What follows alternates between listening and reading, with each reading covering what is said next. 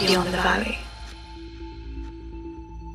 Hello and welcome to another episode of CNBC's Beyond the Valley. I'm Arjun Kapil here in London, and I'm not going to give you a big long intro here. I want to get right into our conversation because it's a fascinating one on the future of the web, on data, and where we all go from here. And I want to introduce my two wonderful guests today, John Bruce, the CEO of Inrupt, and Sir Tim Berners-Lee, the co-founder of Inrupt, and of course the inventor of the World Wide Web. Just a small mention there. I just want to kick off the conversation on a broader theme with you two here. There's been a lot of discussion about the state of the web as it stands, what the current internet landscape is like. What are the current problems with the web as you see it right now? John, I'll come to you first. As you see it, and what are some of the steps that, in your view, need to be taken to fix it? Well, I can talk about the experiences I'm facing as I go around and about the world talking to corporations and governments about the challenges they're experiencing. And the common denominators are we've got to a place where, and we see this on a macro basis on the web, but on a more particular basis, we see entities that sit astride silos of data or consolidation of data in a way that's not practical, and the consequence of which is that citizens and consumers, you and I, and Tim, and everybody else around here, we don't get the value out of the web that we could. Our data is held in places that are not accessible to us, and the utility of it is lost.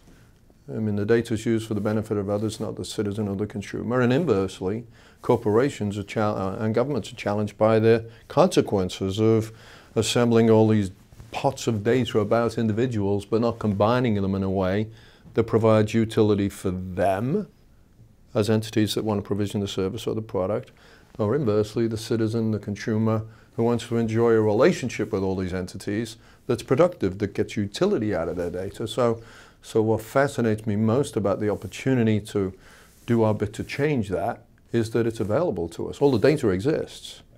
It's just a recomposition of it, making it available in a form that isn't available today for the benefit of everybody. I mean, it's a truly consequential change we can make. Organizations, individuals, and the people who glue it together, the developers, can all operate in a way which is way more efficient than the way we have today. And Tim and I enjoy the opportunity to make a significant difference here. So that's why Inrupt. And you spoke a little bit about the sort of the amount of data and sort of hinting towards, I guess, what we see now is a landscape in the internet where there are large players of this world. You look at the Googles and Amazons and Facebooks of this world, which of course collect large amounts of data for their products on users.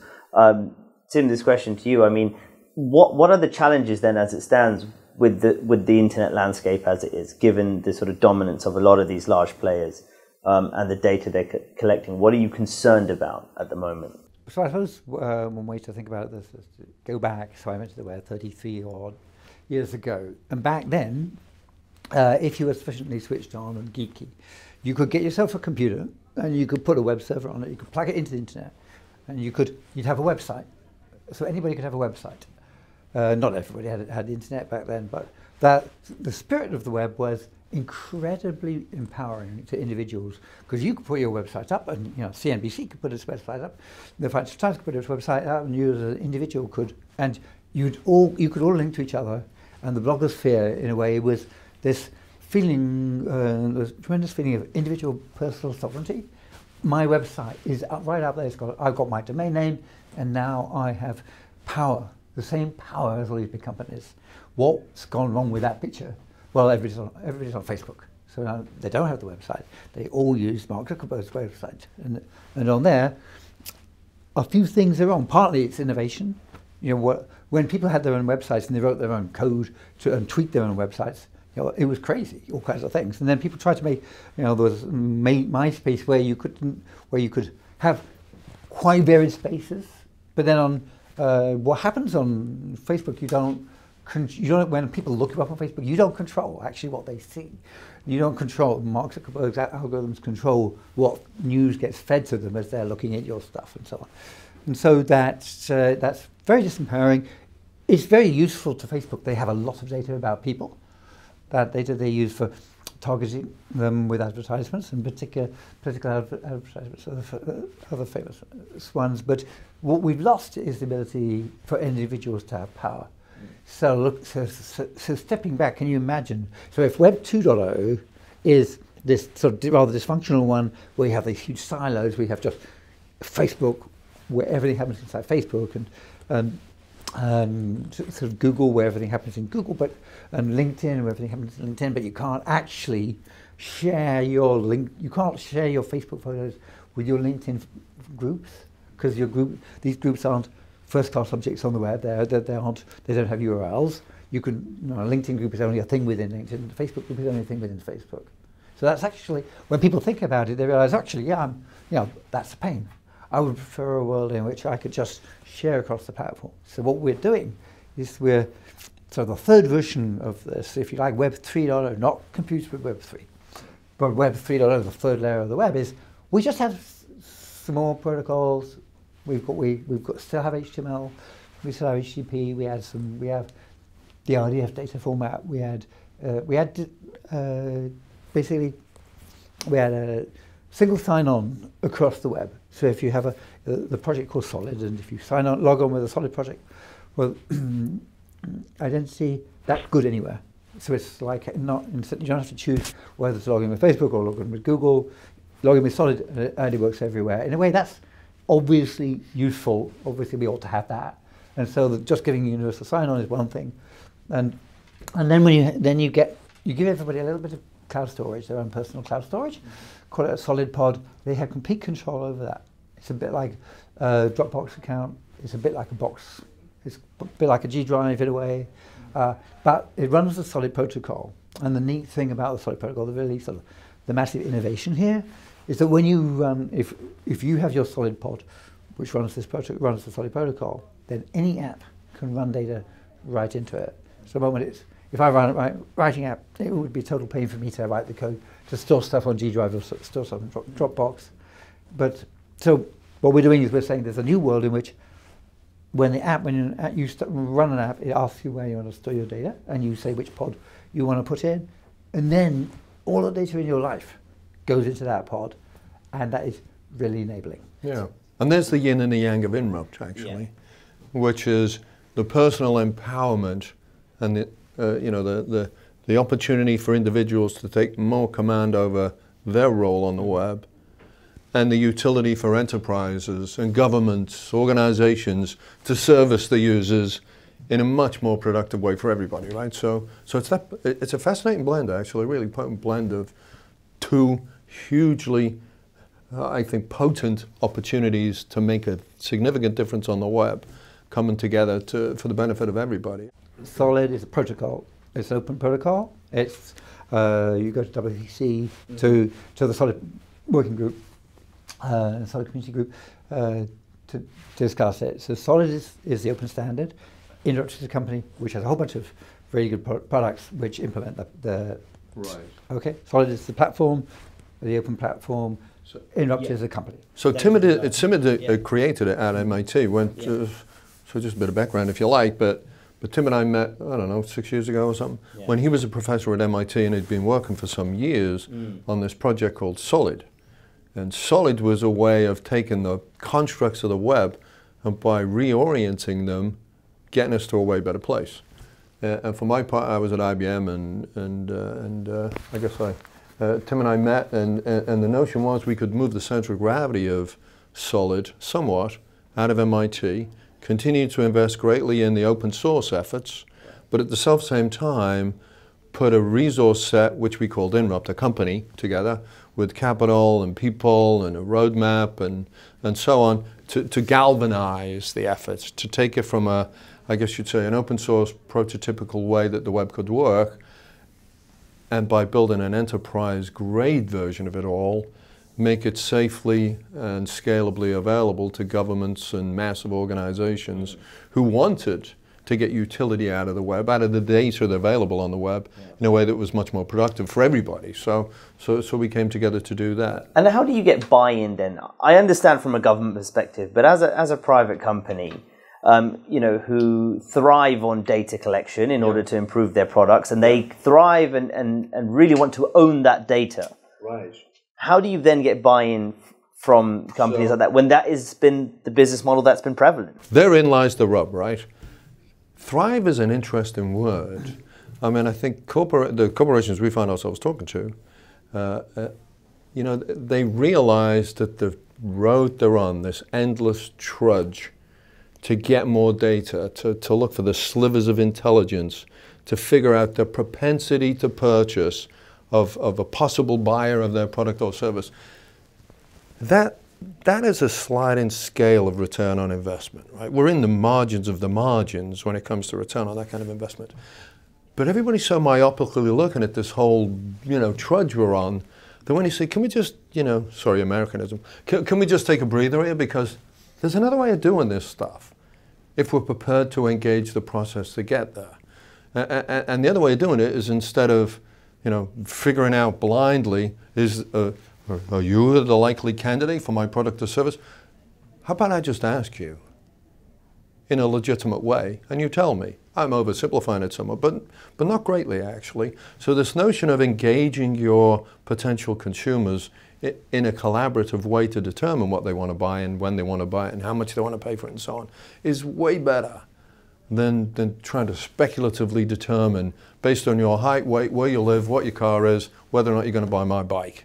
Oversimplify it somewhat so. For example, suppose you're a travel agent, and at the moment, right, and you're on the web and you're trying to sell vacations, holidays to people, and at the moment what you do is you put out ads, and you've got this great holiday which you think will apply to this particular demographic, so you go to Facebook and you get these ads which are amazingly targeted, just the sort of people you ask, and so they see the ads. But sort of flip side, so with the solid world, then somebody decides that they want a really good holiday next year, and they chat to the family, and they go onto the web.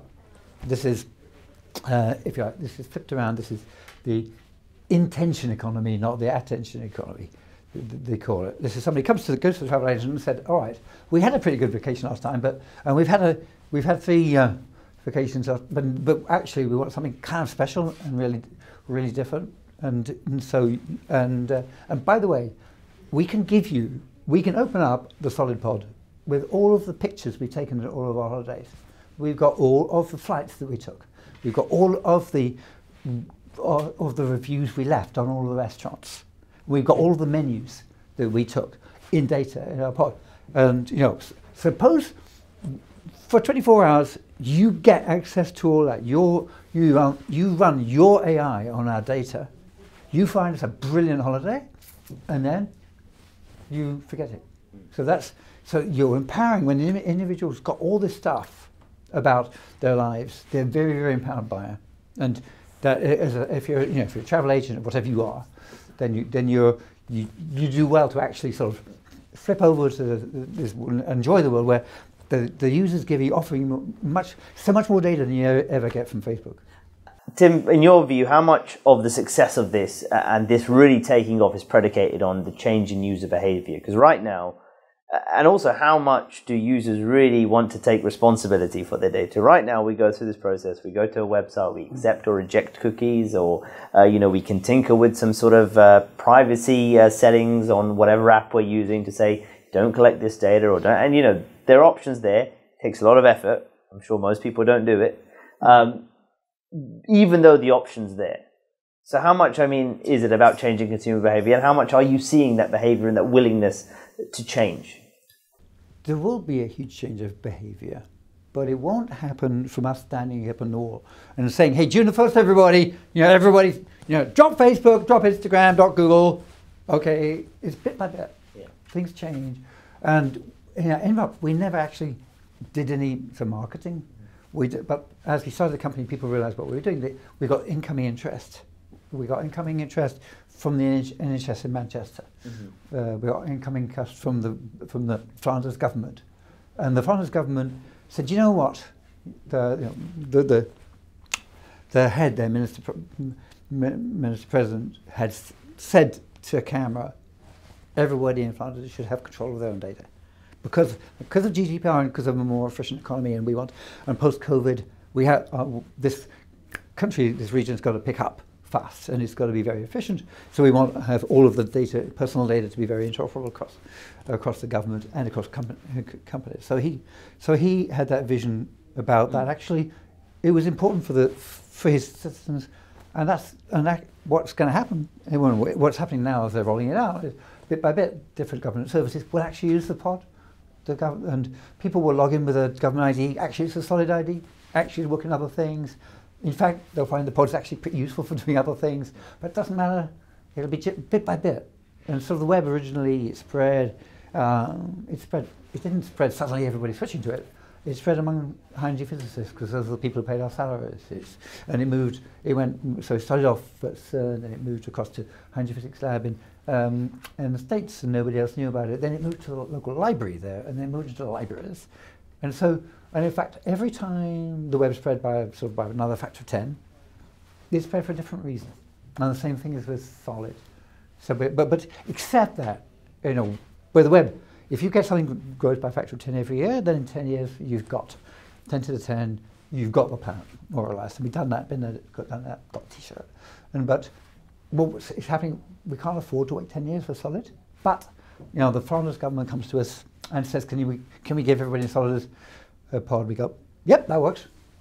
So we've got this incoming stream of governments, other governments. Corporations the same as well. But the principle of your question is, first we have to start with the binary question, right? Should users have control of their data or not? Well, in our world, you should. You should have control of your data. It's your data. And so having said, the principle is absolutely a sound one. Users should be in control of their data. Now the question is, how do we get you there? How do we get you there in a way where it's not a step function in your behavior? And that takes steps. So the corporations we're working with appreciate, and governments do, but the corporations appreciate that we can't change everything overnight. Your user buying behavior, user interaction with organizations has to evolve. So what motivates them to behave in a particular way? Incentives. And I don't mean pay you to do it, but rather show you some experience of a new way that you, as an individual, could enjoy a relationship with a provider that's better than the one you've got today, and you're going to adopt it. And having adopted it, and then it moves on again, you'll continue to adopt it. So that progression from where we are to where we're going to, that's what we're working on with corporations. It's not an overnight change.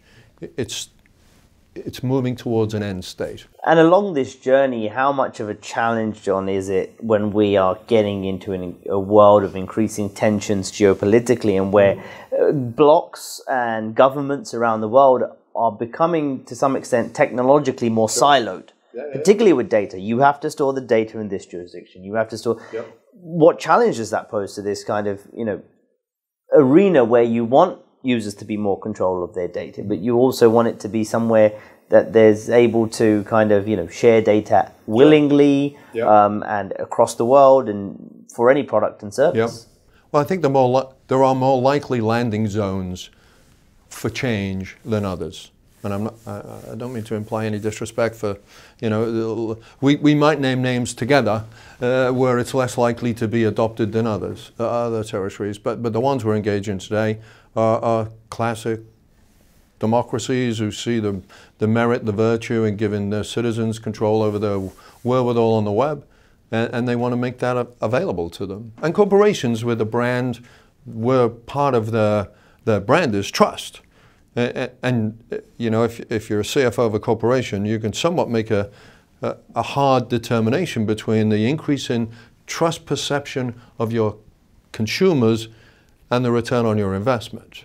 There's a science to all this stuff. So by virtue of deploying a technology, as companies are now beginning to, where you're demonstrating to your consumers that you appreciate their trust, and you don't just say it, you walk the talk, you get a profound shift in the relationship you've got with your consumers, where your brand, which is already hopefully somewhat measurably trusted, becomes increasingly trusted.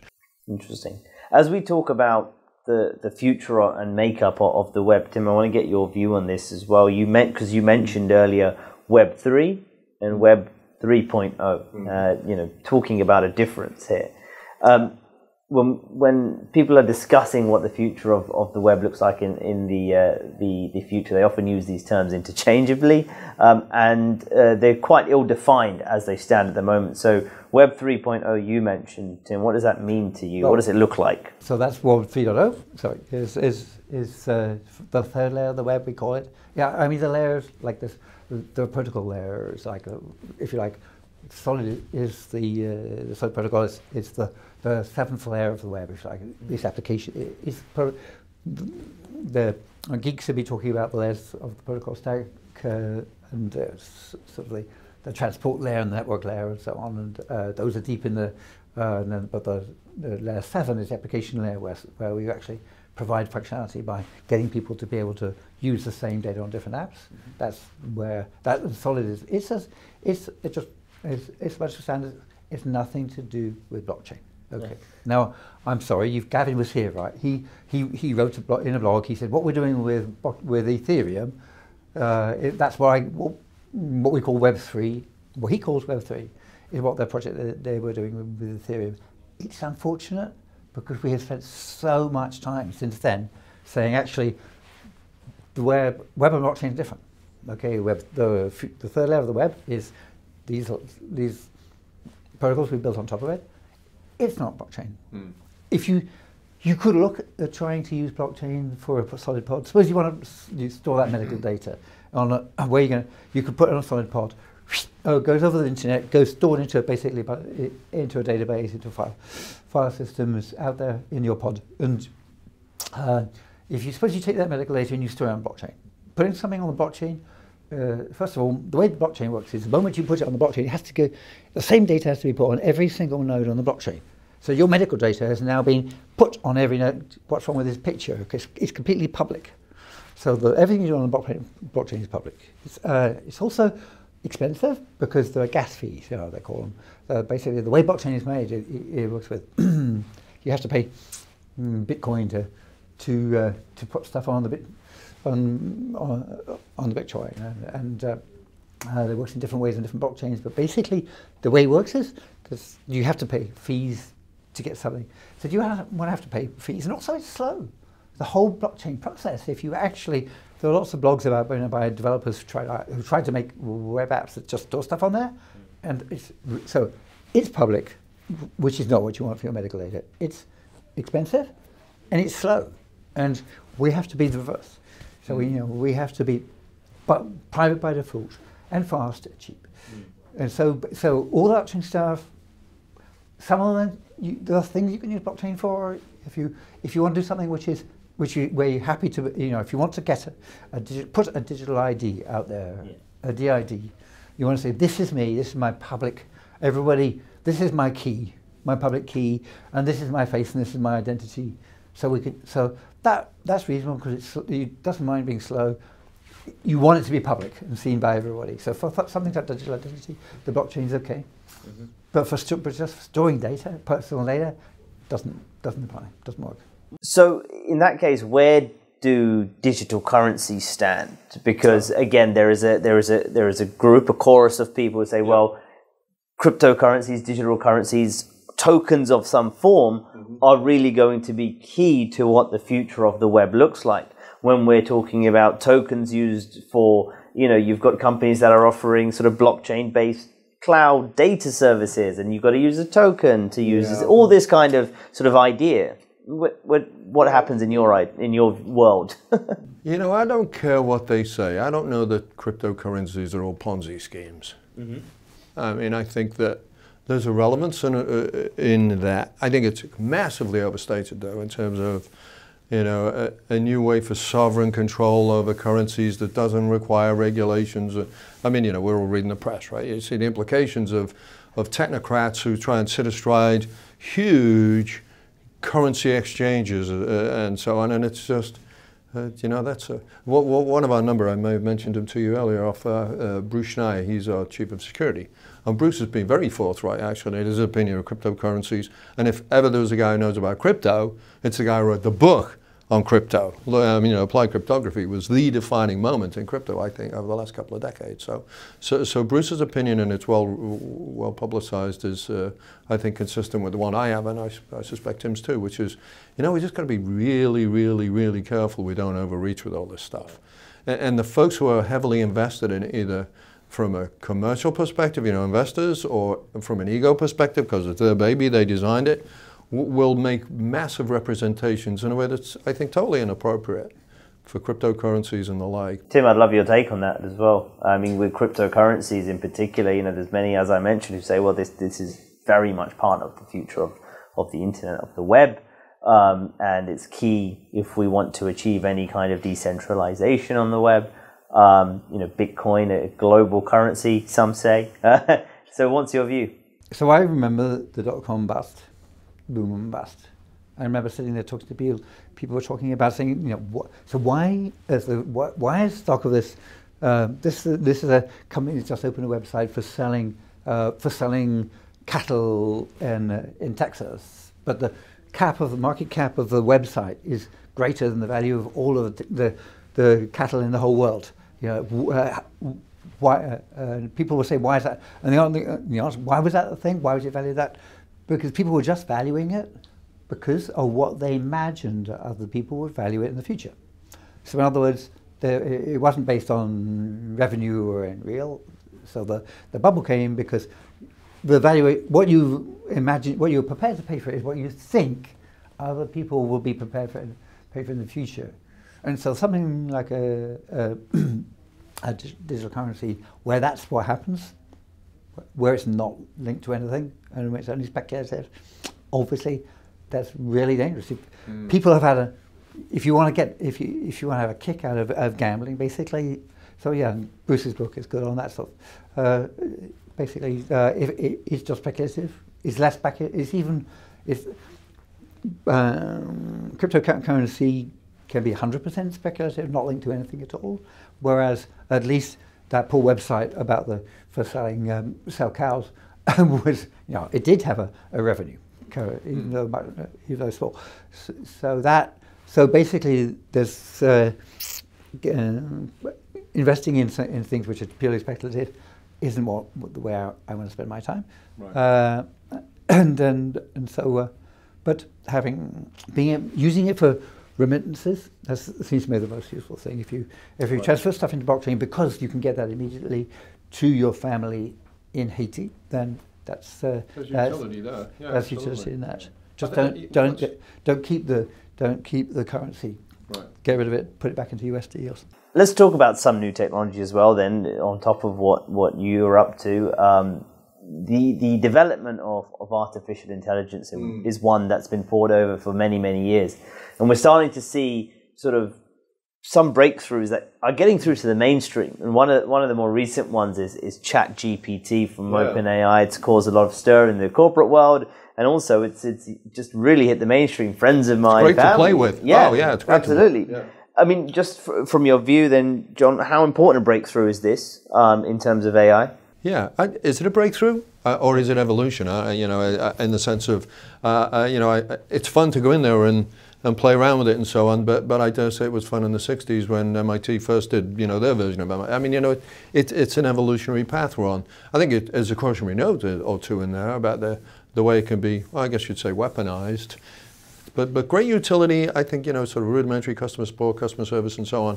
I mean, if we're talking about the ChatGPT type constructs, I think are really useful. And not to refer to Bruce necessarily over much, but I thought he wrote a good article. It was published in the New York Times quite recently about the implications of ChatGPT. So AI generally, though, has got immense utility, but it's software, it's algorithms, it's coded, it's written to order. Its intention is to deliver against the resultant aspirationally from the coders who wrote it, right? So I think we've got to be careful we don't assume that what we're getting here is real intelligence. We're getting just a proxy for a load of consequences of algorithms that run and give you a resultant.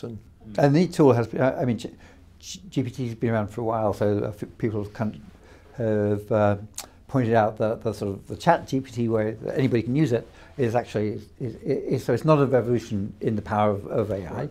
It's just a revolution in how of making it really easy for anybody to use. And there are concerns. I know the folks at Google point out that they've actually had that sort of power for a while, but they haven't released it because they are worried about it being used for ill. And obviously the ability for deepfakes and stuff is serious, and to build how do you build a system which can do people's homework validly but can't be used for deepfakes in a spamming phishing attack. Yeah. So I think there are lots of issues around there.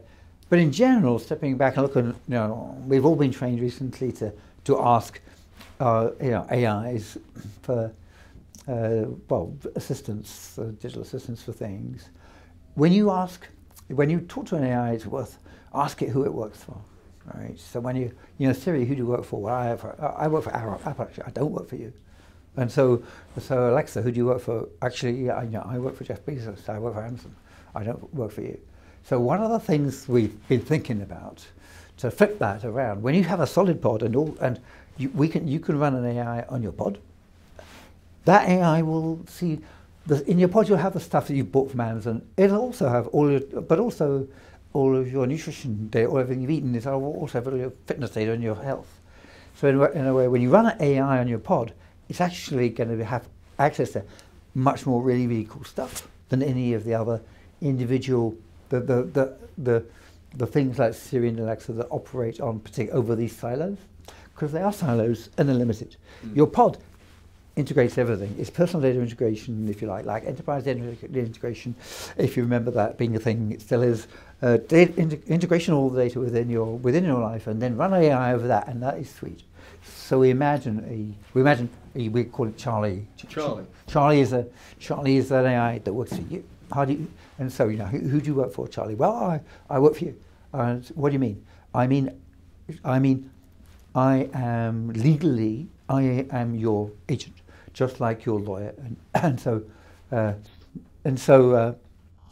then, okay. So in that case, Charlie, I will trust you with if you really work for me, I will trust you with all my data, and so I will expect you to be able to be much more insightful, and so that's and so the power of AI is all depends on the data, and to a certain with a solid pod there's always been you'd be able to run AI on public data, and people will be able to run AI on clinical data, just the clinical data, but solid pod you have the whole data spectrum, all of the data to do with your collaborations and your coffees and your projects and your dreams and the books you're reading and stuff, and all of your life then is in your pod, and you run AI on that.